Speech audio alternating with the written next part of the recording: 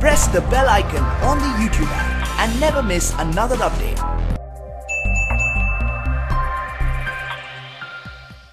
നമസ്കാരം. കഴിഞ്ഞ എപ്പിസോഡിൽ രണ്ട് ഡയബറ്റിക് പേഷ്യൻസിനെ കുറിച്ച്, അതായത് പ്രമേഹ രോഗികളെക്കുറിച്ച് ഞാൻ പറഞ്ഞു നിർത്തിയതായിരുന്നു. എന്നിട്ട് നിങ്ങളോട് ഈ എപ്പിസോഡ് എന്തായാലും കാണണം എന്ന് സൂചിപ്പിച്ചതായിരുന്നു. കാരണം ഈ പറഞ്ഞ രണ്ട് പേഷ്യൻസും 50 വയസ്സിന് താഴെയുള്ളവർ. ഇവർ വളരെ ചെറുപ്പത്തിൽ തന്നെ ഇൻസുലിൻ എടുത്തു തുടങ്ങി. ഇൻസുലിൻ കൂട്ടി കൊണ്ടുവന്ന്, അതായത് നിയന്ത്രണത്തിന് വേണ്ടി ഇൻസുലിൻ്റെ ഡോസ് കൂട്ടി കൊണ്ടുവന്ന് ഇപ്പോൾ ഏകദേശം 150 മുതൽ 160 യൂണിറ്റ് ഇൻസുലിനാണ് ഓരോ ദിവസം എടുക്കേണ്ടി വരുന്നത്. അതിൻ്റെ കൂടെ കുറേ മരുന്നുകളും ഗുളികകളും ഇവർ കഴിക്കുന്നുണ്ട്. എന്നിട്ട് പോലും ഇവരെ പ്രമേഹം നിയന്ത്രണത്തിലല്ല.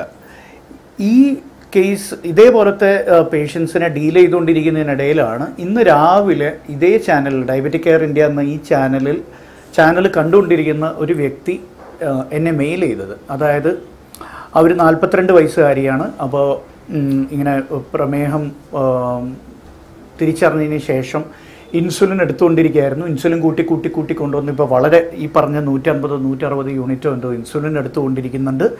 എന്നിട്ടും പ്രമേഹ നിയന്ത്രണത്തിലല്ല. കൈകാലുകളൊക്കെ വളരെ തളർന്നു പോണ പോലെയാണ് തോന്നുന്നത്. അവർക്ക് കൈയും കാലുമൊക്കെ വേദനിച്ച് അവർക്ക് അനക്കാൻ പറ്റുന്നില്ല. വളരെ ബുദ്ധിമുട്ടാണ് വെറും 42 വയസ്സിൽ. അതായത് ക്വാളിറ്റി ഓഫ് ലൈഫ് വളരെ പരിതാപകരമായ ഒരു ക്വാളിറ്റി ജീവിതത്തിൻ്റെ നിലവാരമാണ് ഇവർക്കുള്ളത്. ഇവരിൽ കുറേ ഡിഗ്രീസ് ഉണ്ടാവാം, അല്ലെങ്കിൽ കുറേ നല്ല പൊസിഷനിലിരിക്കുന്നവരായിരിക്കാം, നല്ല വരുമാനം, സാമ്പത്തികമായിട്ട് നല്ല വരുമാനമുള്ളവരായിരിക്കാം. പക്ഷെ ജീവിതത്തിൻ്റെ ഒരു നിലവാരം, ജീവിതത്തിൻ്റെ ഒരു ക്വാളിറ്റി ഒട്ടും ഉണ്ടാവില്ല. കാരണം ഇവർക്ക് ഉള്ളു തുറന്നൊന്നും ഭക്ഷണം കഴിക്കാനും പറ്റില്ല.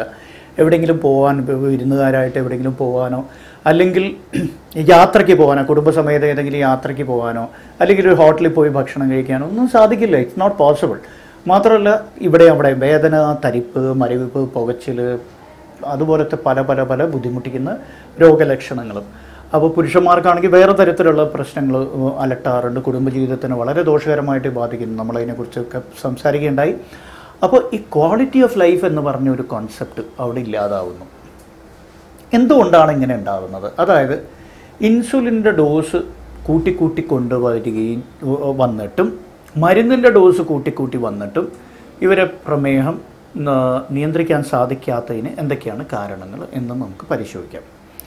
അപ്പോൾ ഈ ചാനൽ സ്ഥിരമായിട്ട് കണ്ടുകൊണ്ടിരിക്കുന്ന നിങ്ങളിൽ പലർക്കും ഇതിനുള്ള ഉത്തരം കുറച്ചെങ്കിലും കിട്ടിക്കാണും എന്നെനിക്ക് ഉറപ്പുണ്ട്.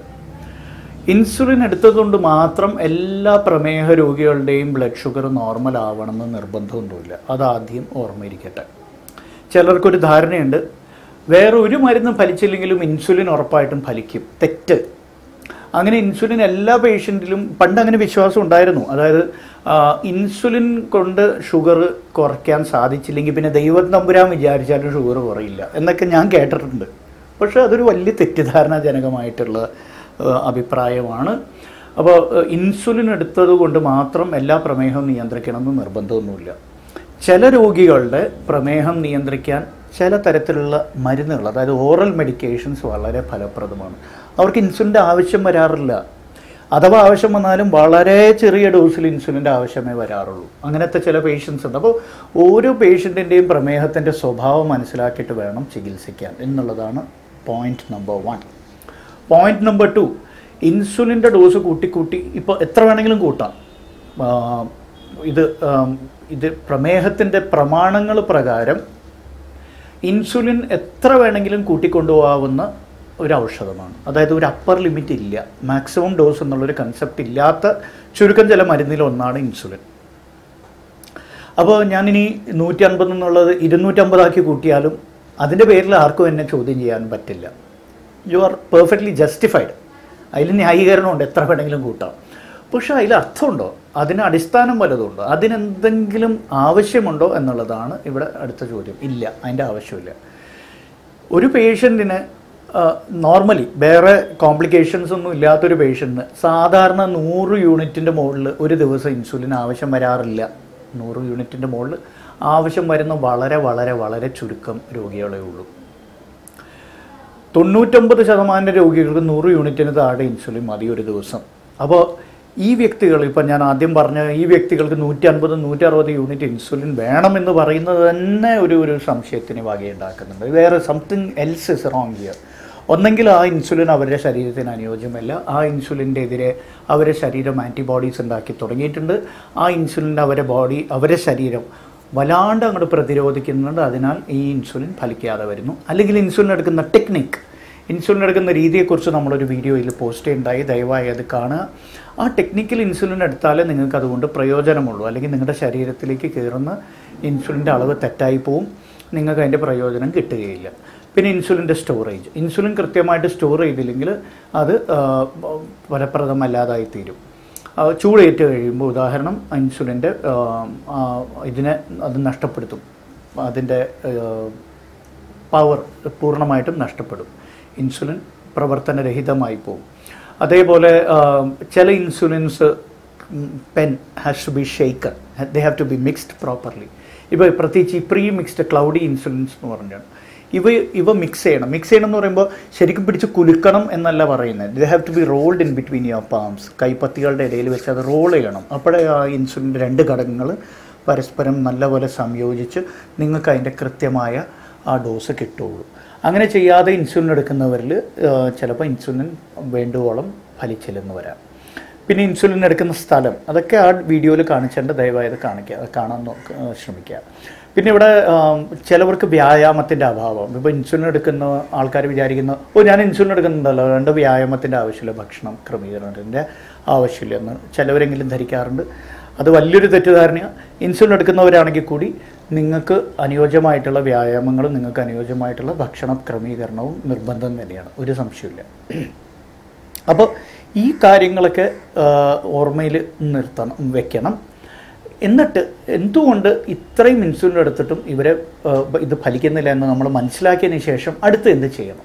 അടുത്ത് നമ്മൾ സാധാരണ ചെയ്യാറ് എന്താണെന്ന് വെച്ചാൽ, ഈ പേഷ്യൻറ്റിന് ഇൻസുലിൻ അല്ലാതെ, അതായത് ഇൻസുലിൻ്റെ ഡോസ് കുറച്ചിട്ട് ഇൻസുലിൻ അല്ലാതെ വേറെ എന്തെങ്കിലും മരുന്നുകൾ കൊടുക്കാൻ പറ്റുമോ? ഇന്ന് ഒത്തിരി ഓപ്ഷൻസ് ഉണ്ട്. അപ്പോൾ അതിനെക്കുറിച്ച് ഈ ചാനലിൽ തന്നെ വേറെ വീഡിയോസിൽ നമ്മൾ പറഞ്ഞിട്ടുണ്ട്, പലതരത്തിലുള്ള ഓപ്ഷൻസ്. പിന്നെ വേറൊരു കാര്യം ചെയ്യാവുന്ന, ചുരുക്കം ചില പേഷ്യൻസിൽ കണ്ടിന്യൂസ് ഗ്ലൂക്കോസ് മോണിറ്ററിങ് ചെയ്തിട്ട് എന്തുകൊണ്ടാണ് ഇത്ര ഇൻസുലിൻ റിക്വയർമെൻറ്റ് കൂടി വന്നിരിക്കുന്നത് എന്നുള്ളത് തീരുമാനിക്കാൻ പറ്റും. CGMS, ഇതിനെക്കുറിച്ചും നമ്മൾ വേറൊരു വീഡിയോയിൽ പറഞ്ഞതായിരുന്നു, അത് ശ്രദ്ധിച്ച് കാണും. അങ്ങനെ ഈ പേഷ്യൻസിൽ എന്തായാലും നമ്മൾ ഇൻസുലിൻ്റെ ഡോസ് കുറയ്ക്കേണ്ടതുണ്ട്.